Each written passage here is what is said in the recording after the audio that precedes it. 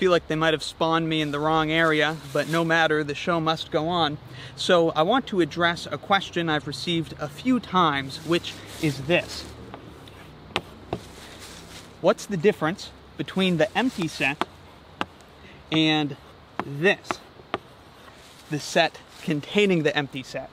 Now, note here, I'm gonna mix in the empty set notation where we have the 0 and a line through it, as well as the empty brackets. If you just use the empty brackets over and over again, it gets a little bit monotonous. So, as far as the difference between the empty set and the set containing the empty set, I at times get a little confused about where this question is coming from, because this is a set and this is just a different set, right? So what's the difference? I think the confusion comes from too strong of a focus on the analogy of the empty set with 0. There are some similarities when we talk about set union and set intersection. It's kind of like adding and multiplying by 0, but you have to know where to draw the line, and this is a pretty good place to draw the line. The empty set versus the set containing the empty set, the difference is actually quite stark. What's the cardinality of the empty set? Well, it's empty, so that would be 0. It has no elements.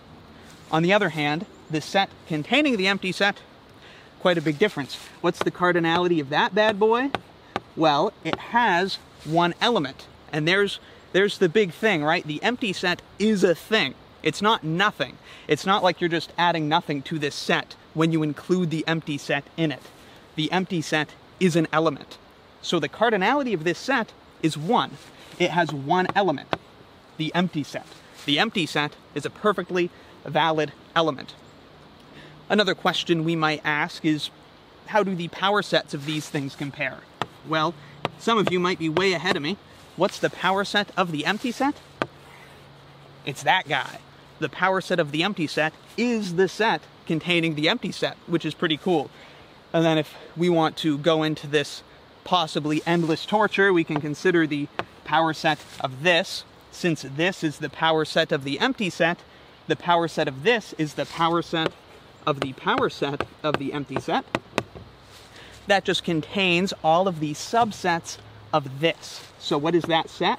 Well, that set contains the empty set, because the empty set is a subset of this, but the empty set is also an element of this. So another one of its subsets is the set containing the empty set, which is of course itself. Since every set is a subset of itself, you shouldn't be too surprised to see that guy there. So that's the difference between the empty set and the set containing the empty set.